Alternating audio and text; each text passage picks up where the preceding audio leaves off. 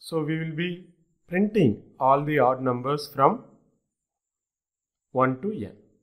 So let's say n is equal to 15. So the odd numbers are 1, 3, 5, 7, 9, 11, 13 and 15. So we can notice that the value starts from 1 and then 3 is 1 plus 2, 5 is 3 plus 2, 7 is 5 plus 2, 9 is 7 plus 2 and so on till the value of n. That is till the values are less than or equal to n. So the implementation logic will be, we accept the value of n,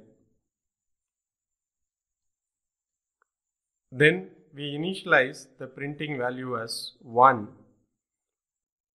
We use a loop here, let's say while loop. So while value less than or equal to n, we print the value and then we notice that the value must be increased by 2.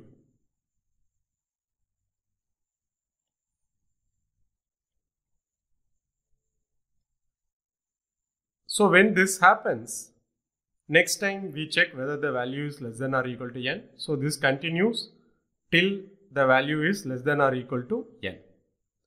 So let's consider the example n is equal to 15. So here we have the output. So to begin with, we have value is equal to 1. So 1 is less than or equal to 15. Yes, so print value. 1 is printed. Then value is increased by 2. So value becomes 3. Now 3 is less than or equal to 15. Yes, true. It enters and prints 3. Then 3 is increased by 2. So 3 becomes 5.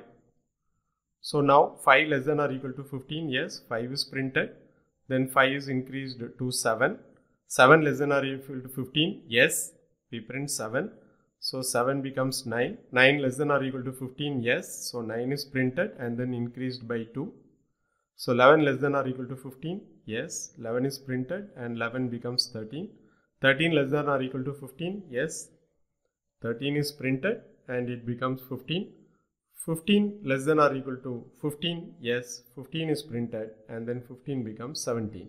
Now 17 less than or equal to 15, it is false. So it comes out of the loop and the program terminates. So the output will be 1, 3, 5, 7, 9, 11, 13, 15. Now let's execute the logic in C programming language. So we declare n as an integer and accept the value for n.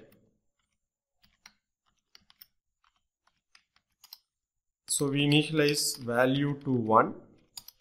So as long as value is less than or equal to 15, here 15 is nothing but n.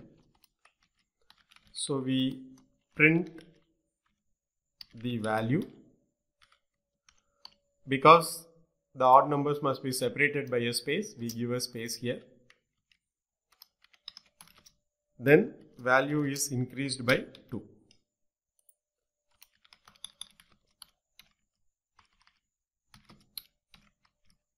Let's execute the program.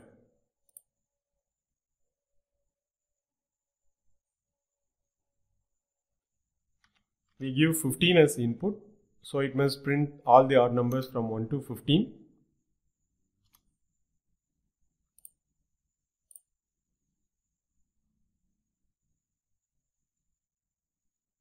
Now we give 40 as input, so it must print till 39.